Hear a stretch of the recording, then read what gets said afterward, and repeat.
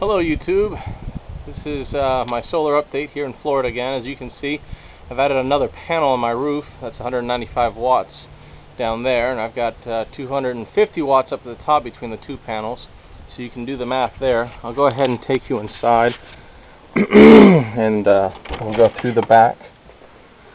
That way I can show you what I've got back there. There's Riley, our cat. Excuse the mess, but here we go. So as you can see, I've got a total of 9 batteries. Now the larger ones, not the blue one, those are golf cart batteries. The blue one's a 12 volts, so the rest are 6, and they're all connected, so it's a 12 volt system. Now I've got 1,000 amp hours in DC. In AC, when you convert it, that's only about 100 amp hours. Now, as you can see, I've got about 200 watts coming in. I'm trying to make sure you can see that very well. 200 watts coming in from the panels. Again, because they're not all facing the same way, you don't get this, peak voltage, or wattage throughout the day. But you get more. I get more wattage in the afternoons. Right now it's early afternoon. So I've got my power that comes in through the cords there, and I'll show you. This is my my junction box, basically my combiner box that I made. And over here, the first white and black split off to these ground bars, and then I have another white and black that go back up into that wire and actually go through this conduit here. And down here at the bottom, you can see the power then will travel through here, through the solar panel disconnect, into the charge controller, to another disconnect, and then that goes to the batteries, and then it goes right from the batteries. And I've got this back here. If you can see it or not, I'm not sure. That's a 100 amp car fuse. Those work great. So this is my 3,000 watt inverter. Anyway, so that power, when I turn, and I'll show you that in a little bit. I'm going to turn this off over here.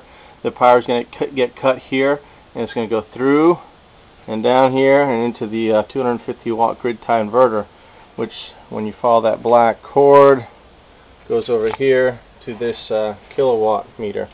So let me go ahead and flip that on, and we're going to set it down to watts, because I want you to see the difference in how efficient this grid tie inverter is in comparison to the charge controller. So the charge controller was doing 200 watts. Now it's dropped down to about 140 or so. So there should be 60 watts down here, and we're pretty close. So what we're going to do is we're going to go ahead and turn off the power going to the grid. To the charge controller. As you can see, it went to sleep. So what will happen is, as you can see, the green lights start to move faster and faster as the power starts to go through it. It doesn't all just kick on at once. And so we should be seeing 200 watts here. And as you can see, it's starting to go up. But let's see how far up it'll go as far as the 200 watts go. I'm trying to get, there you go. So 158. That's about let's just say 158, 160 maybe, out of the 200 watts that my charge controller reading. So I'm losing 40 watts going through that grid tie inverter, and then going back into my grid, into my house. So when I'm losing 40 watts, that's a lot of watts off 200. So the efficiency, my rogue charge controller is about a 92-94% efficiency rating. So I'm only losing about 8% 100% on my watts coming down through here and for what it does. However, if I'm only losing, let's say that's 92% efficient, I'm losing between there and here 60 watts, or I'm sorry, 40 watts off 200. Well, you figure the math out on that, and that comes out to 1/5 as efficient, a loss in efficiency, which is 20%. So this is about 80% efficient. You can just hear the, you can see the lights moving. You might be able to hear the fan just kick on. It's thermally controlled. So let's see what we're at here. 163 watts. 163, 165.